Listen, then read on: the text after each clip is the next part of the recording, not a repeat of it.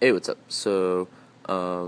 I thought that I would do a how-to on how to open a beer bottle um, with a lighter, because I saw that was something that, I could make a how-to about, so, I knew how to do it. Whatever, figured, fuck it. Here we go.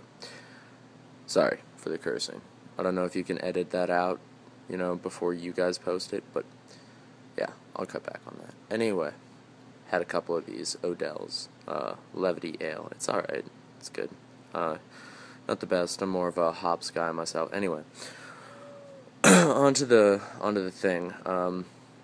Right. So, if it's not a twist off, it's gonna, even if it is a twist off, it'll have a lip, so you can do this with twist off. It's just pointless. But all beer bottles have that kind of like press down little lid area. I don't know if I can like get the camera to really zoom. Right, well, there you go. You can kind of like tell how it's like, it's got like little teeth kind of. Anyway, you're going to want to take your lighter, and you're going to want to kind of leverage it on one of your fingers. You can get multiple fingers in there while putting the lighter up underneath that lip. See how I got that going along there? You can hear it grind against it. You can feel it.